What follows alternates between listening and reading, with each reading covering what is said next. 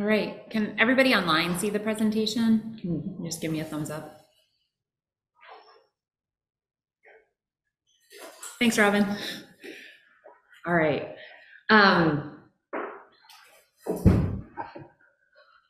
We're figuring out the technology in the room, but I think we've got everything under control. All right.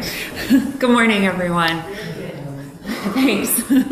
I'm Megan Litke. I'm Director of Sustainability at the university. I have been here for 10 years officially this past weekend.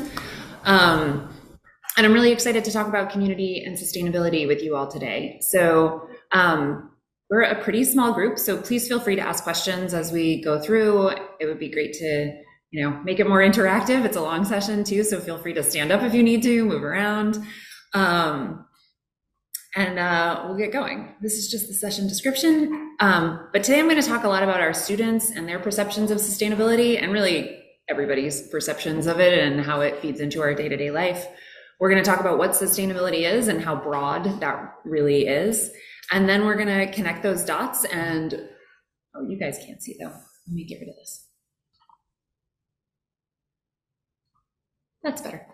And we'll work on connecting those dots and how we can use all of that information to help us all build community around sustainability. So first, some statistics around sustainability. We know from an Inside Higher Ed poll that 71% of college students actually take a class related to sustainability regardless of their major. So students are really interested in this. They're hearing about it a lot. They want to learn about it more. They want to see it in their day-to-day lives. At AU, in a poll that we did here on campus, we learned that 91% of our students agree or strongly agree that we as a society are exceeding our environmental limits, but only half of our students think that their individual actions on our campus matter. So there's a disconnect that we're seeing right on our campus, and that is reflected more broadly across the United States when we see that 72% of Americans believe that global warming is happening, but only 36% of us are even talking about it occasionally. Like, I'm sure we can all think about how, like, I talk about it all the time, but most people probably aren't talking about it every single day. A few more statistics from Yale. So Yale has a whole program. They do this massive survey every year across the United States to get people's perceptions about climate change, the risks involved, what actions should be taken. And if you go to their website, you can actually drill down to your zip code and learn what's happening in your county, like how people's perceptions are where you live, and then you can look at it more broadly. So these statistics are from the entire United States, but they obviously vary depending on the locale. So 46% of, and this is all US adults, think that global warming will harm us personally. So about half of the country thinks it's going to harm us, but even more, about 67%, believe it will harm people in developing countries. So we see a disconnect there of it might be happening over there, but I don't need to worry about it as much. But 75% of Americans think that it should be taught in schools. So that really aligns pretty well with the number of students that we see taking sustainability classes. And then 69% think that corporations should do more. Corporations was as close as we had to universities in this poll. It was really just government and business. So I pulled out corporations because they're looking for larger entities to do something about it, like bigger than just an individual approach. When we zoom in and look at Gen Z, this was a Lancet poll. And this was a poll done in 2021 of 16 to 25-year-olds. 3 out of 4 said the future is frightening, which is a pretty big word. Like that hits. And 45% say that their feelings about it are impacting their daily life. So this isn't something that they're thinking about 36% of the time. This is something they're thinking about 100% of the day, like that they're going through life thinking about this in the back of their head. The authors of that study said that this distress is associated with young people perceiving that they have no future. They also feel abandoned and betrayed by both their government and just by adults in general. So we can all do something to change the way that they're viewing that by changing how we're talking about it with them. This was headlines that I pulled yesterday.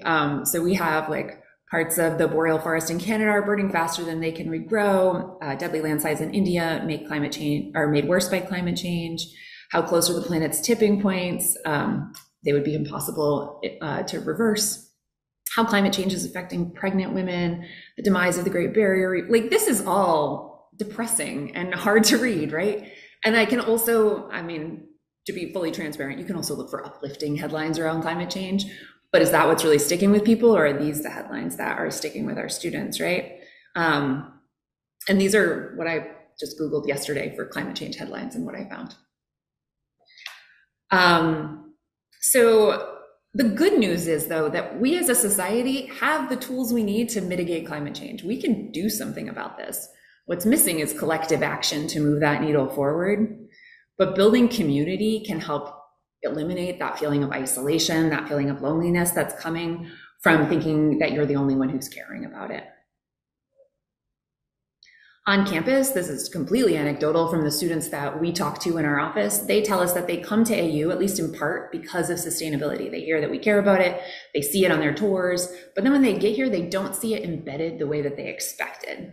They think that it's going to be seen in every office, and really they're just seeing it in a few key locations around campus or in a few areas. So how can we, as American University, change that and make it easier for them to see it?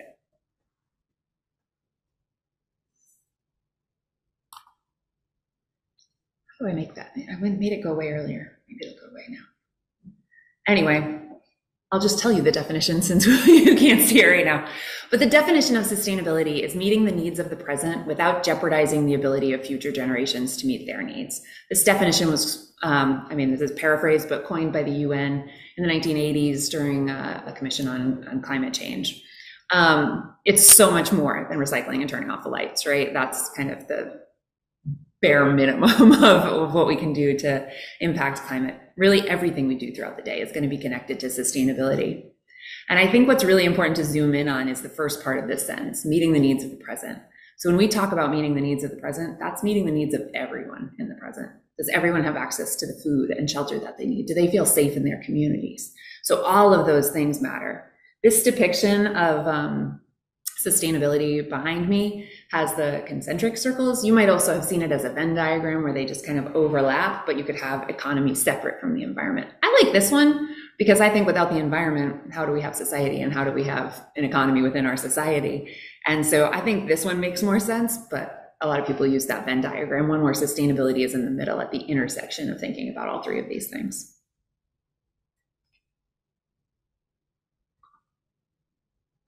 There we go. If you guys were in yesterday morning's topic, this 8 dimensions of wellness came up, and I had never seen it before, but as I looked at it, I was like, whoa, this is really connected to sustainability, and we talk about sustainability and wellness all the time.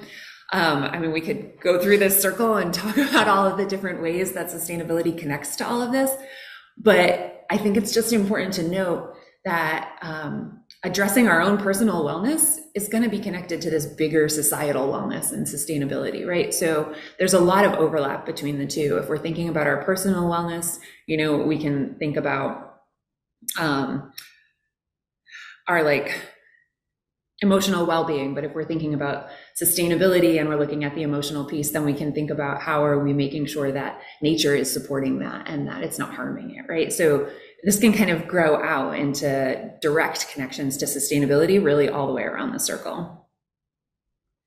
I'm going to give a quick primer in a few big sustainability topics that I think we hear all the time, but maybe we don't know the ins and outs of. This is the greenhouse effect. Does anyone like know how that works? So the sun shines down on the earth, right? And we rely on that greenhouse, the greenhouse gases in the atmosphere to trap some of that heat energy from the sun. It makes the earth very pleasant to live on generally. If we put too many gases in that greenhouse gas layer, then not enough can escape back out. So you can see the arrows where it's bouncing back off and escaping back out. And we need some of it to be able to escape back out. But with too many greenhouse gases, more and more gets trapped. And that's what starts to cause the impacts of temperature rise, sea level rise, more storms, more unpredictable storms, wildfires, because of changes in precipitation around the country, around the world, I mean. And then biodiversity changes because where an animal might be thriving is suddenly got a different climate. They can't migrate fast enough, they can't adapt fast enough, and so it impacts ultimately biodiversity. Carbon dioxide is the most prevalent greenhouse gas. It lives in the atmosphere for a really long time, which is another big part of it. Methane is far more potent. Its lifetime in the atmosphere is a lot shorter. Nitrous oxide comes primarily from our cars, transportation, and then CFCs and halogens come from refrigeration. It's kind of like this hidden source of greenhouse gases. They're a big deal, like they are responsible for a lot of warming, but we don't talk about them as much. We don't have as much daily impact on them as we do these other things, right? Feel free to ask questions as we go too. This is the Keeling curve. Has anyone seen the Keeling curve before? No. Have you? I hope you have. So the Keeling curve is a research center that's located on Mauna Loa in Hawaii, and it tracks daily carbon dioxide levels in the atmosphere. It's located in Hawaii because it's not near anything, right? So it's not impacted by changes in the atmosphere that might be happening locally. Anyone want to take a guess why it goes up and down each year? More production or mass production? No, it's actually because if you look at the Earth, most of the land mass is on the global north. And so in the summer, when those leaves are all on the northern trees, there's more absorption of carbon dioxide happening, so it goes down. In our winter, when those leaves fall off of the trees, carbon dioxide goes up globally because that's where most of the trees are in the world. So obviously it's continuing to rise. Scientists, this is how far back we've had this observatory on Mauna Loa, but obviously industrialization happened before this, and scientists have other methods of looking at carbon dioxide going further back in time. Ice cores are a big source of long-term, or like looking at the carbon dioxide concentrations from a long time ago. They're able to pull bubbles out of ice cores and see what the concentrations were in there. So this is going back 800,000 years. So you can see a lot of rise and fall that's happened naturally. This most recent dip here was the last ice age. As you can see right now, what we're experiencing is pretty unprecedented in like the last 800,000 years. So we don't know everything that's going to happen. There's a lot of uncertainty in the science. And sometimes in the news, we hear like, oh, you know, scientists weren't quite sure. And yeah, that's happening a lot because this is very unprecedented. So everybody's figuring it out and learning more and more each year. So the science is getting better and better each year. So then when we think about the impacts of all of that, we don't all experience those impacts equally. Everybody on Earth is not going to have the same, like, oh, it's a little bit warmer experience. We know that communities of color, low-income communities experience disproportionate impacts from the direct pollution, but also disproportionate impacts from the increased temperature rise. Frequently in inner city communities where there's not as much trees, they actually experience even more temperature rise because of local effects that cause the temperature to go up even more in urban areas. So when you move out into other areas where there are trees, that's going to help capture some of that heat. You have more shade. All of those things have an impact. So there's a huge difference there. In the United States, 68% of Black Americans live within 30 miles of coal-fired plants, so more likely to experience the impacts of that.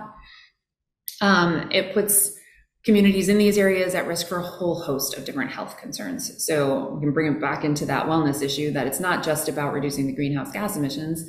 Using these things also has an impact on people's health. A lot of times you may hear the term environmental justice, environmental racism, and that's what these terms refer to.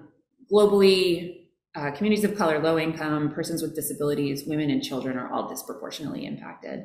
When we think about those wildfires last year, children actually breathe faster than we do. So it's not just that their lungs are developing while they're being exposed to that smoke, they're breathing in like twice as much of it in the same amount of time as we are.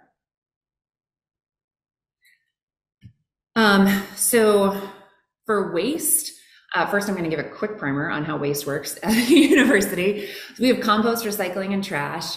Our compost used to be in orange bins. You'll now see it migrating over to green bins as we release all of our new bins on campus. In the compost bins should go food and any like food serviceware that's marked compostable.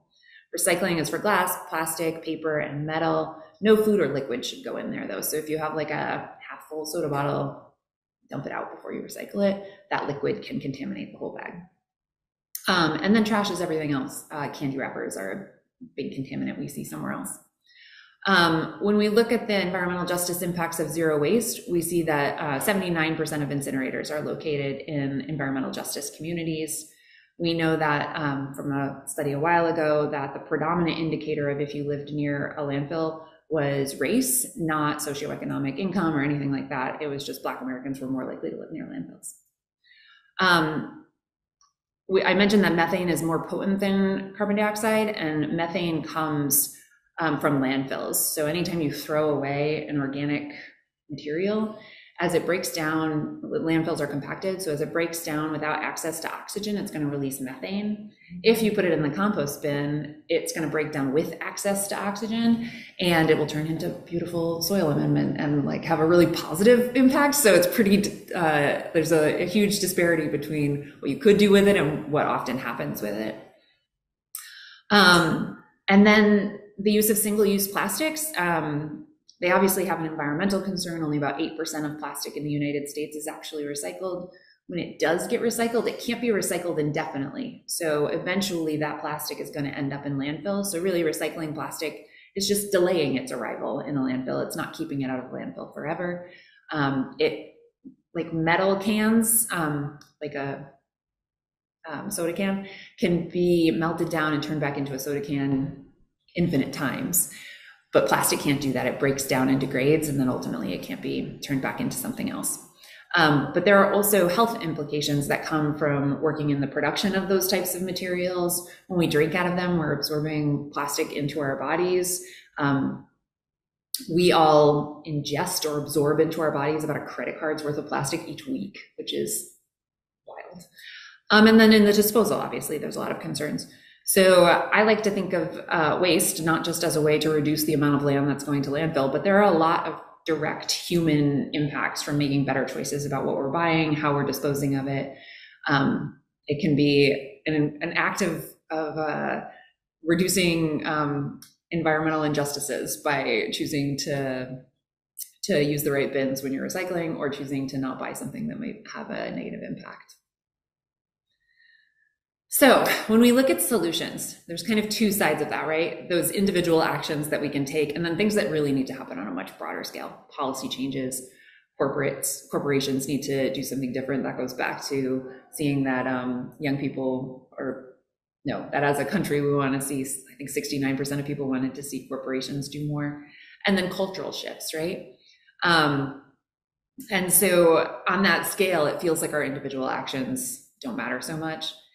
And it's true that, we really need the larger organizations to make change, but we can influence that. And our day-to-day actions do still matter. So it's not really a which one, it's a both and. Like, how can we make these changes and move the needle forward in a lot of different ways, like by voting with our dollars, but also voting when we vote.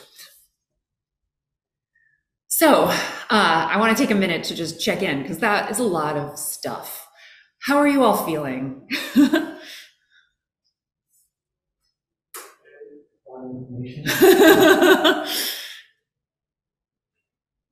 think it's crazy that we just the 2 credit size cards. One credit card a week. Yeah. Wow. Yeah. I did not know that. Yeah. And mostly we don't know what that does. Yeah. Yeah. Yeah. Yeah. Question, is it about being perfect in a sense of, I guess, when is a good day to start? That's that question. So he was asking, when's a good day to start changing things? Today, right? But we don't have to change everything all at once. That's too overwhelming. Like, that is phenomenally overwhelming. So it's really just figuring out what is something that's feasible for me to do today, and then sort of it'll snowball into, oh, I see the next thing I can do and the next thing. And we'll talk more about those specifics in a minute. I'm not going to leave you with just a whole bunch of bad information, I promise. But how do you think our students feel when they hear this information in their classes, or they're seeing it in the news? Overwhelming. Yeah, it's a lot, especially if you're 18, 20.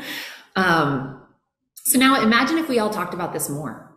If it wasn't something that we just heard about occasionally and got overwhelmed by it, and then we're like, I gotta go get a coffee and move on with my day because I can't think about this anymore. Imagine if we all knew our place in the solution and we understood what we could do to contribute. And imagine if we all celebrated that progress together as community. So I'm going to take a minute to talk about something called STARS. STARS is the Sustainability Tracking, Assessment, and Reporting System. I know Robin is on here and she is familiar with STARS. So it is a report card for how the university is doing in sustainability. It is specific to universities. If you're familiar with things like ESG reporting from corporations, then it's going to be pretty similar to that. But it's really tailored to universities. So it includes academics, it includes our operations on campus, what we're doing directly, how we're planning, not just for sustainability, but in general, how are we incorporating sustainability into that, and our finance. It's used by places like Princeton Review to measure sustainability progress, and it's used by hundreds of universities around the country to help us all evaluate how we're doing, compare, learn from each other. It's all publicly reported. So if there's a category that I'm like, oh, I don't know what to do to, improve our score here, I can look and see what other schools who are doing really well in that category are doing. I can see that there are chats, but I can't see them. So I don't know if people had questions. No, okay, they're good. Oh, okay. Mm. Overwhelming and depressed. Overwhelming and depressed, yeah. Yeah. So these are the categories of STARS. So even if you yourself did not answer questions when we were filling out the STARS report, if you didn't get an email from Leah here, you're probably working on something indirectly or maybe directly that is connected to one of these buckets. So we look at curriculum, we look at research, campus engagement, broader community engagement, how we're managing our buildings and other resources on campus, dining, procurement and waste, social equity, transportation, well-being, and work.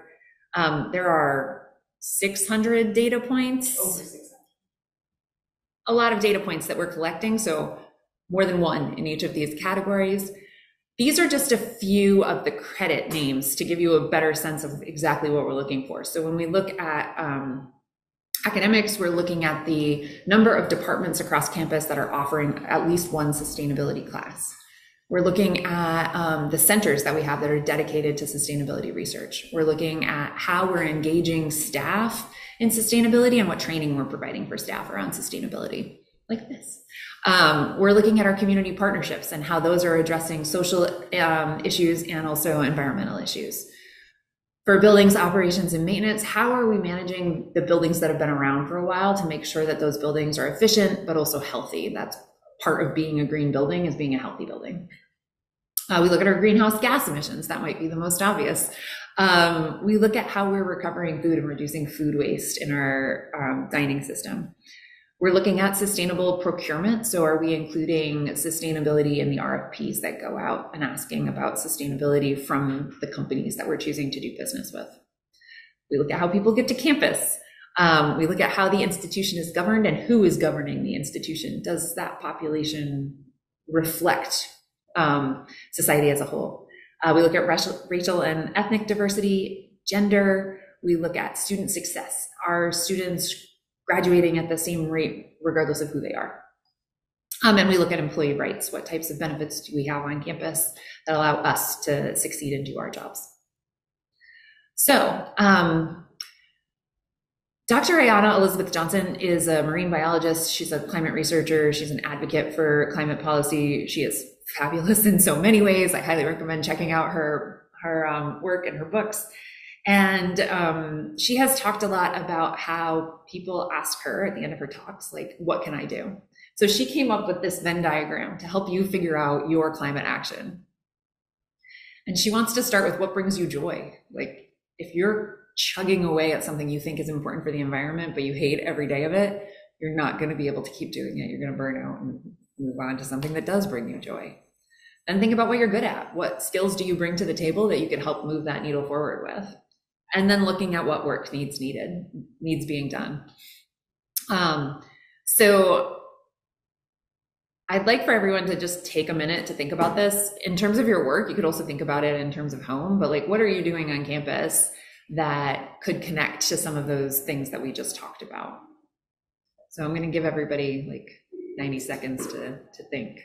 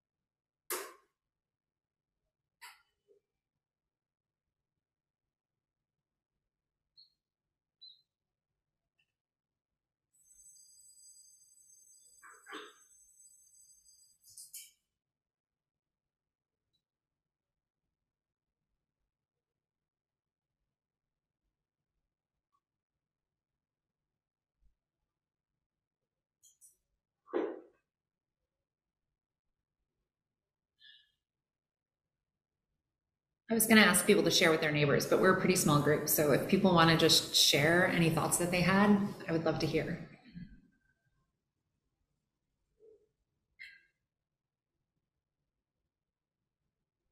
Did somebody drop them in the chat? I just let them know that they could. Oh, okay, thank you. Share and that they would read. You know, like, I might be a little biased, but I was trying to think outside of the box with this. And for me, something that brings me joy, everybody, and yeah, I work with Megan in the Office of Sustainability, but something that brings me joy is working online and working with different visuals, making things look visually aesthetic and nice to look at. And I think I'm good at doing that in a way to communicate information with people. And so that now kind of coincides with what I do in the office. Like I work now more a lot with different visual or visualization programs to communicate more sustainability. Yeah. Anyone else have some? I can tell you that the thing that brings me joy is talking to other people about this stuff. And so, like, I feel so energized when I get to talk to other people about sustainability and, you know, going back to that thought that 36% of people are even talking about this occasionally, I get to talk about it every day with people who care about it a lot and who are working to change things and make progress. And it gives me a lot of hope. And I wouldn't say I'm like crazy optimistic about everything, but I have a lot of hope in people. And I think that talking about it is a big part of that. Yeah. Okay. So I'm going to share some tools that are really specific to who we are that can help you to do more of this within our offices. So we have something called the Green Office Program. The program was designed to grow the culture of sustainability across the university. We want it to help build community within your office and across the university, across offices. It's a checklist, so it's really designed to provide tangible sustainability guidelines that everybody can adopt in their offices. We want to engage and we want to create opportunities to give everyone across campus some ownership of sustainability. So thinking back to that huge list of everything in stars, I don't own it all. I cannot affect like all of it directly, right? I really rely on other people across the campus to help with that. This is just a shout out to our current green offices. If you're not in that list, I would really encourage you to join. You can review the checklist online, talk to your office about it. You'll invite somebody from our office to come and give a presentation. You'll complete the checklist, you'll make some changes in the office, and then ultimately you receive recognition. In this program, in the checklist, there's things related to energy use and paper use and a whole host of other things, but there's also some fill in the blanks. And I think that those are the most important part of the program. So there's a lot of things that we can all do, like kind of universally in office space, but then there are things that each one of our office does uniquely. And I think that's a really appealing part of university work is that we're like a mini city, right? So there's somebody doing all kinds of different things across the campus. And if we think specifically about our office and how we can uniquely impact it, then I think that that might touch in more to that. What skills do I bring? Where's my joy? And you can directly connect it to the real work that you're doing, not just, okay, I'm also going to turn the lights off when I leave rooms, which is important for sure. But that's probably not what people are being like, I really impacted the environment today. Like, I've done something really good and I feel good about knowing what my place is in that movement. We're also adding something to Green Offices this year. We're going to have some community gatherings that will happen a couple times this semester to bring people in the program together. Other people will be invited as well. You won't have to be a Green Office member to attend, but it'll be a chance to learn more about sustainability, engage with other people, and just kind of continue that community building across staff offices. We also have the green teaching elements of this for our faculty side. There are two separate things. First, there's the green teaching program, which is run by CTRL, and it's really focused on how you teach. Are you thinking about your paper use, your energy use as you're designing your class and thinking through like your day-to-day classroom mechanics? Then there's also sustainability in the curriculum. So we have a whole bunch of tools available to help you teach about sustainability, regardless of the subject matter that you're specializing in. So we have, on our website, we have campus resources that are dedicated to that kind of thing. We have lesson plans that are available. We offer tours, both sustainability tours and the Arboretum offers tours. We have a whole host of data that's available for faculty to use in their classes. We have access to external resources from different organizations. And then we provide ongoing conversations for faculty who are teaching to help share problems and solutions that they found really helpful. So once we've learned more about sustainability and understand the problem, how we can impact it, what our unique role in it is going to be, it's a really good idea to know what your positive impact is. And you can use things like the Green Office or the Green Teaching programs to see what you're already doing while you're also identifying your future opportunities. But it's good to acknowledge, like, when you go through that Green Office checklist, I think it would probably be incredibly unlikely that you would be like, I'm not doing any of this, I need to change everything. You're probably already doing things. And so it's good to acknowledge the contributions you're already making to these bigger goals. If you want to do this for your at-home side, you can use a personal footprint calculator. They're available all over. It asks you a bunch of questions about how much travel you're doing and what kind of travel you're doing, your diet, like what types of foods you're eating, your energy consumption, how big your home is. It asks all kinds of these questions about lifestyle that'll then translate into, oh yeah, here's your personal footprint and how that works. So it's good to focus on what we're already doing and then make sure that we're not hiding those things. So we want to talk about the stuff that we are doing, because I think our students get here and they don't see us talking about it. They make the assumption, I've met AU students, I think they're making the assumption that then we're not doing it if we're not talking about it, if we're not telling them about it, which is fair. Like, I think that's what's happening as a society, that we're not talking about it. And then we make a lot of assumptions about what the person next to us is or is not doing. And so it's really good to start thinking about, all right, so if I think about the things that I'm already doing in my office, are they on our website? Are we talking about them publicly? Do we maybe have signs up in our office that's telling people like, hey, this is a decision we've made, join us in it?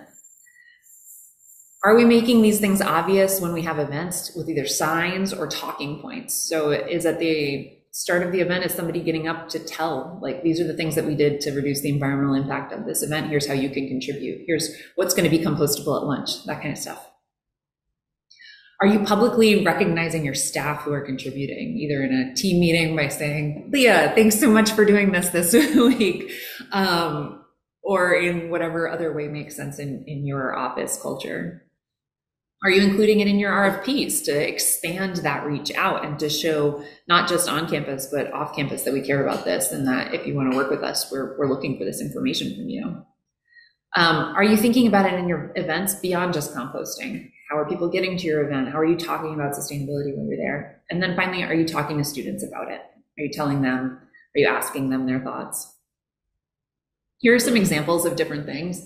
When I Googled sustainability on a website, Chevron popped up, and I was like, if Chevron can put this on their website and feel good about it, I think we all can. Then there's an example of a sign talking about it, but even better, in this room, we have an example of a sign talking about sustainability. The green roof that's outside this window. I don't know if I can turn this for a second. Can they see it? I don't have. Yeah, so there's a sign and then a green roof right outside of this room. This green roof was actually created. There had been a green roof there, it needed to be replaced. We got a grant from the District of Columbia that also paid for these signs. There's another one in the hallway. Our campus apiary is out there, so our beekeeping society does some work out on this roof. It's a really great example of sustainability on campus, and the signs give people more information than they would get just walking by and seeing some green out there, right? This example of staff champions related to sustainability, and then finally just signage for an event, telling people thank you for contributing to this and being part of it with us. So why don't we talk about this stuff more? I would argue it's just a solid bummer to like kind of feel like you're the person who's gonna like be the Debbie Downer about how something that used to be fun isn't. I like to joke that I can probably ruin anything that you enjoy by telling you what its negative environmental impacts are. I have a 4-year-old and she's never getting a balloon. Like, I am very anti-balloons. And like, that's just the path that she has to live in her life, that her mom isn't giving her a balloon. She has gotten a few hand-me-downs, so she's not like completely without. But we also have this tendency to assume that nobody else cares about this elephant that's sitting in the room with us, right? That if we don't talk about it, they're not going to think about it. We're thinking about other things.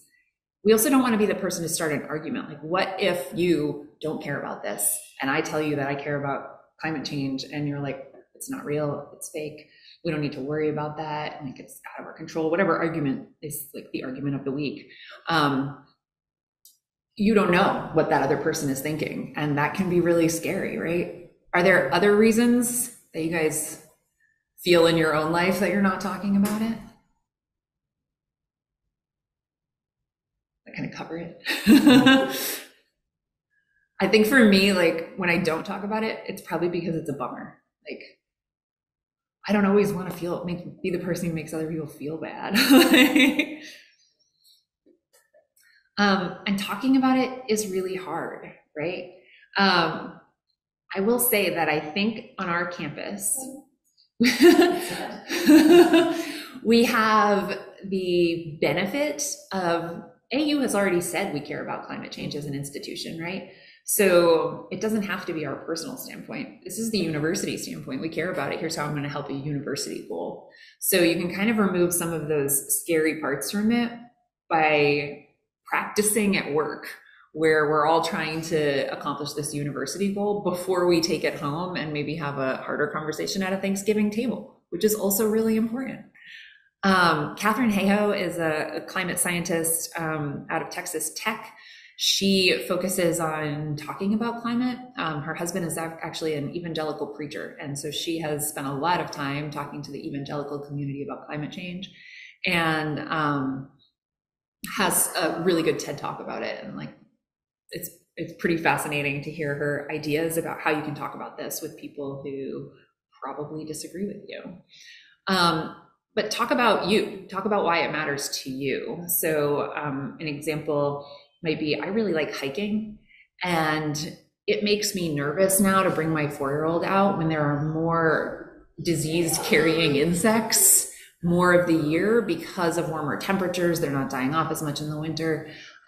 We went hiking and camping over Father's Day weekend, and I had to pull a tick out of her chest for the first time. And it was the teeniest, tiniest tick, and it made me very nervous. Like, I hadn't been in long enough to be a Lyme disease concern. I still checked it every day for a month for a circle, but ticks actually have to be in you for a little while before you get Lyme disease. But bigger issues, you don't notice it, and then it falls off and you don't even realize you ever had one.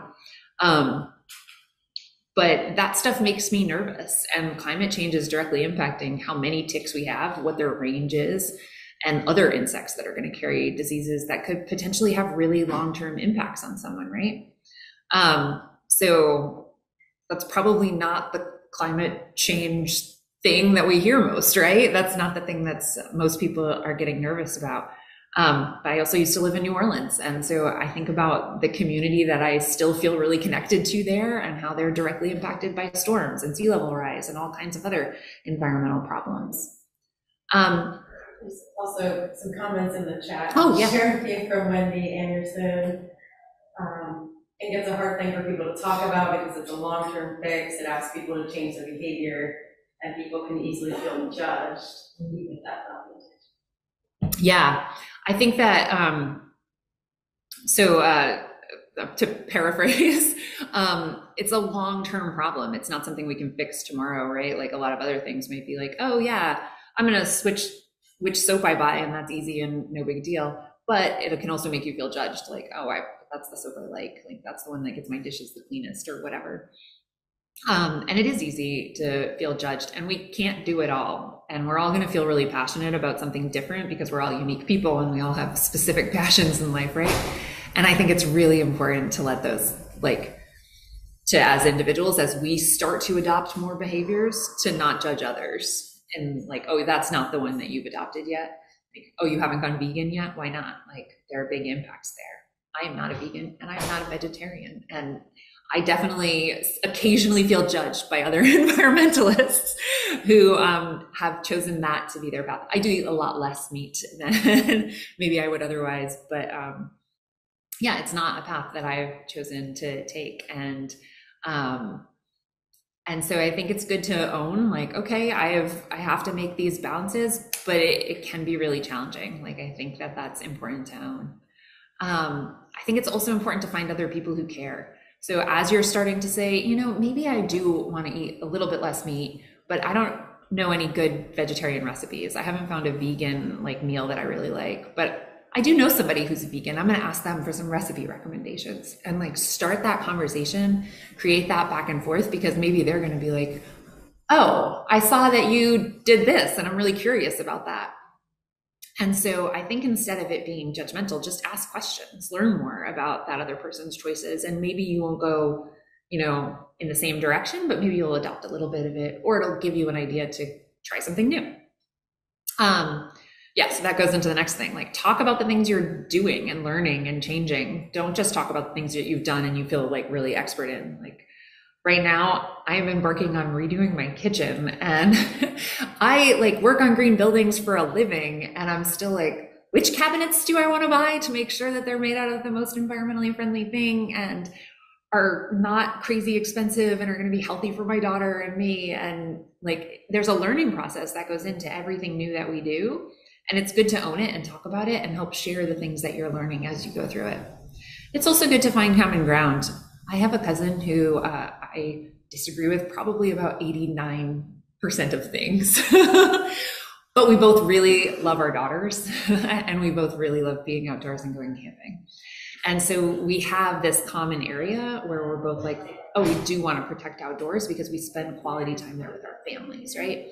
And so I think it's important to find that area where, okay, maybe we're never going to talk about politics because that is just not a place we need to go. Neither of us is changing the other person's mind, but we can both do something to improve where we like to go camping, right? So I think accepting that there's probably a limit to what we can do and acknowledging that and owning it is good.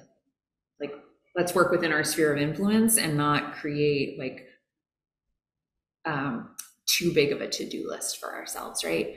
There are a lot of people on this earth and we don't all need to do everything. So what is the impact of this? If we learn about it, if we think about what we're doing, if we talk about it, if we make sure that the things that we're doing are public, and that as we're learning new things, we're making those public as well, we can start to bridge that disconnect between what we're saying as a university and what our students are seeing us do and where they're seeing it. We can help decrease the feelings of isolation, not just for our students, but for ourselves. We're all working on this together. We all have a lot of work that we've done and a lot of work that we want to do, right? We can move that needle on mitigation of climate change. We can start to see the impacts on our campus. We measure all of those things. So if you start to change something, you'll see that in the next STARS report, right? It's really pretty remarkable when you're like, oh, we did do these things, and now our per square foot emissions is way less than it was in 2005. We've made huge changes across campus, and because we're not just measuring things like greenhouse gas emissions, you can see the changes in academics, you can see the changes in other things right in our own STARS report. So there's opportunity to measure the successes that we're having and then talk about them even more broadly. Ultimately, this will create a cultural shift, and that's one of the biggest things in behavior change. So if you get to American University and you see that everybody else is using their once an eagle, always an eagle water bottle that they get during orientation, like that is going to tell you that this is what I am part of this American University community. This is how that community behaves. Because I am part of it, I will adopt that behavior. Like that's part of the psychology behind these behavior change things. You're not going to be the one in your social group who's like, oh, I don't care. Like, it's just not who we are as people. You can think about it in terms of other things. Like if everybody you know likes the same kind of music, you're probably going to learn to like that same kind of music if that's what your friends are listening to. Even if you're at first like, I'm not real sure about this, then you might give it a try. And through this all, we can create spaces for students to feel safe talking about their climate anxiety. So I think right now, we see a lot of them talking about it maybe with us in our office where they know that it's something that we also think about it. But I think they also see my office as like the anomaly. Of course you care about it. Like this is what work you do, right? But I might not be the person that they have a personal relationship with. That's only a handful of students, right, each year. But they might have personal relationships with other people online or in this room. And it's great to open that door for them to feel comfortable saying, this is really scary. Like, we don't know what's going to happen as we go into the future. That scares me. And like, that's so freeing to give them a space to say that and to share those feelings with somebody on our campus. As we move into fall, we've created a few community building opportunities. We're going to have Thursday crafting for students, just an opportunity to maybe do some reuse crafts on campus. It's going to start off Thursday afternoons in the quad, and then we're going to move into the maker space in the library. It'll just be for an hour. Anna, can you drop the time in the chat or tell me if I'm wrong? I think it's 1:30 to 2:30 on Thursdays. And then we also have an eco-reps program. All students are welcome to apply. Basically, if you apply, you get in. So if you see students who are interested in this kind of stuff, encourage them to apply to be an eco-rep. Those students volunteer 2 hours a week with our office to help us share sustainability information and to help kind of move the needle on that cultural shift that we want to see around sustainability. We also have the Eco Pledge. So similar to green teaching or green office, the Eco Pledge is for students to pledge to adopt sustainable behaviors while they're a student at AU. We give each student who enrolls in that program a set of reusable utensils so that they can make their changes visible as well. And then we're going to be rewriting our sustainability plan. And so it's coming up on its 5th anniversary, so it's time to make it new again. The last time we redid it was after we had achieved carbon neutrality, and so that was really uncharted territory, figuring out where we were going to go next with that plan. We incorporated environmental justice and wellness in a more explicit way than we had in the past, like they had their own sections. And so now it's just time to give this plan a refresh. So what do we as a community want to focus on as we go forward? And we'll have lots of opportunities. I don't have the timeline for it yet, but once we have it rolling, we'll have lots of opportunities for our students to give their input, as well as staff and faculty to give input as well. Last time we did this, we did the same thing where we asked for input. We got more than 300 suggestions, and the vast majority of those got incorporated into the plan. So it wasn't just something that we said, that's nice. It really got rolled into our thinking, like, this is what our community wants to see. So how can we bring this into our planning process? So this is my email. As we go forward, you guys are always welcome to reach out to me directly, to my office. We have been working hard to redo our website this summer too. Thanks, Leah and Anna online. So information should be a lot easier to find on the website now. But if you're having trouble finding anything, or you are curious about something that's not on there, please don't hesitate to reach out. We really want to make sure that we're making it easier for you all to do sustainability work in your day-to-day jobs. So please keep that in mind. Does anyone have questions? Yeah. Can you go back to the... Yeah. Yeah, this thing. Oh, you messed So my question is, what's I going to ask? So, I mean, I guess connected to what students can do, but even thinking back on some of your questions about some of the barriers to doing some of this work is that it can be a cost, even though the benefit is great, and that, like, to do these programs, we have to put time and energy and resources into that. So I guess what suggestions you have for faculty or other offices on campus, maybe don't have a sustainability budget, but things that they can do that are like free of cost, even if they take some time and energy. Yeah. I would say that there's a lot. So I think it's the way we think about sustainability. A lot of times we think about, okay, I need to think about all of these things in silos.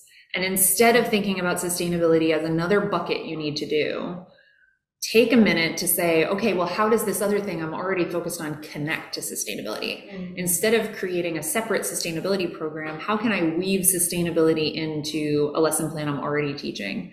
I'm actually giving a talk next week for faculty to help them integrate sustainability into curriculum.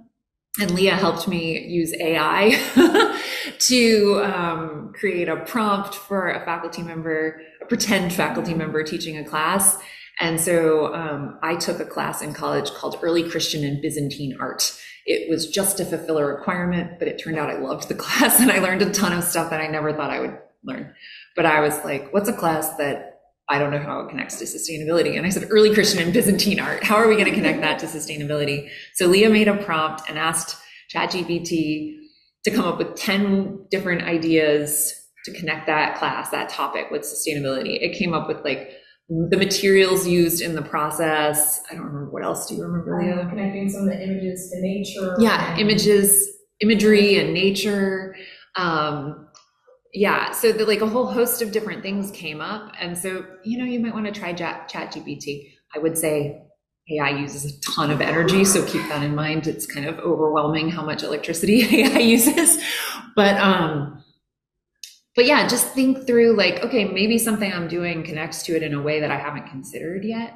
And then weave it in that way instead of thinking about it as a whole, like I need one more thing on my to-do list, because none of us need one more thing on our to-do list. We all have enough. So, and I think that's how you're going to find, like going back to the idea of finding joy and like, what am I good at? That's where you're going to find it, in those things that you're already working on.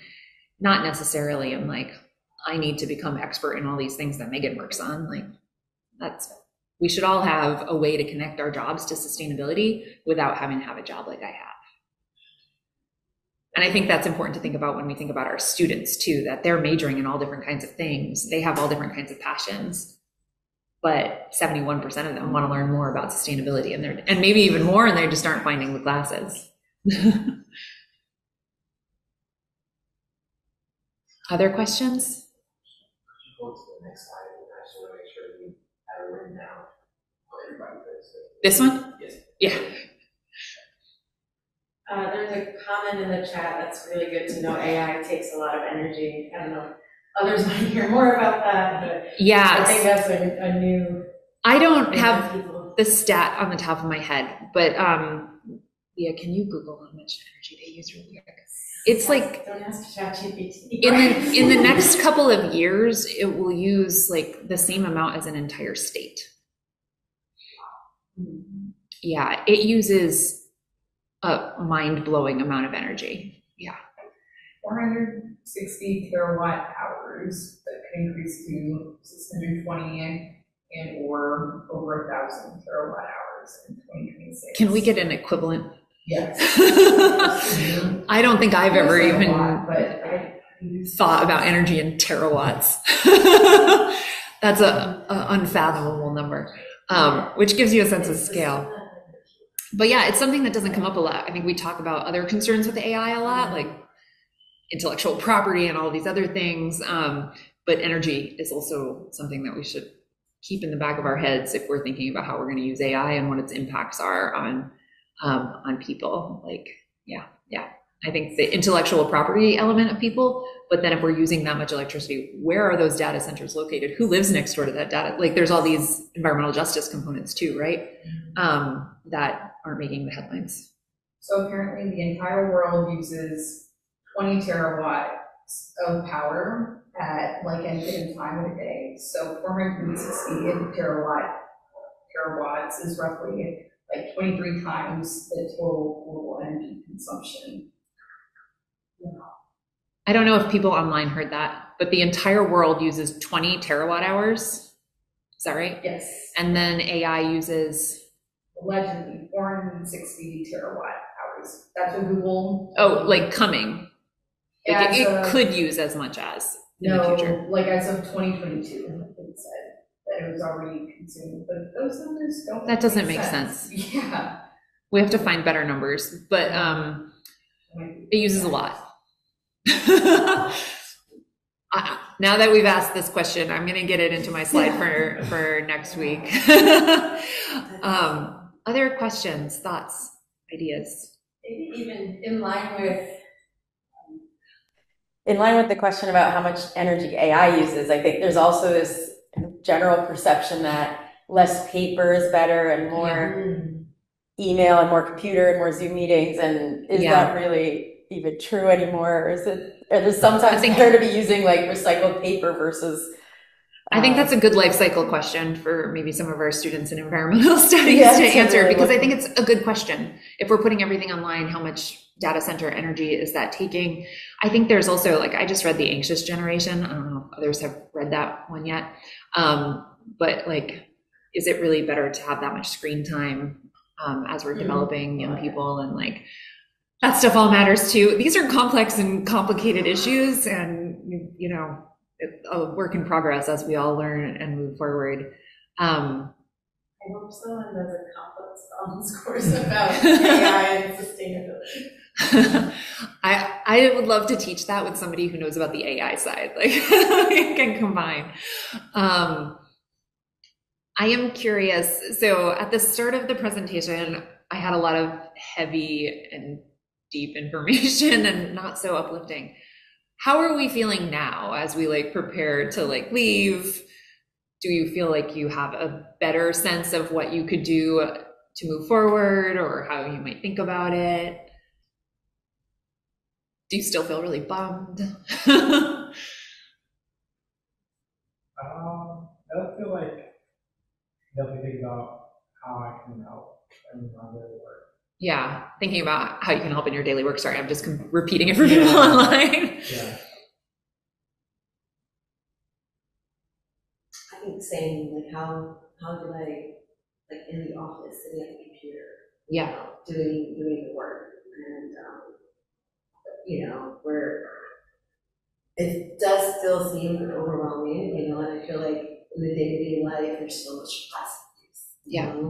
It's so hard, like all the products you buy, food stuff you buy, and it's like, how do you avoid it? Buying a bag of bread, and you go to the bakery instead,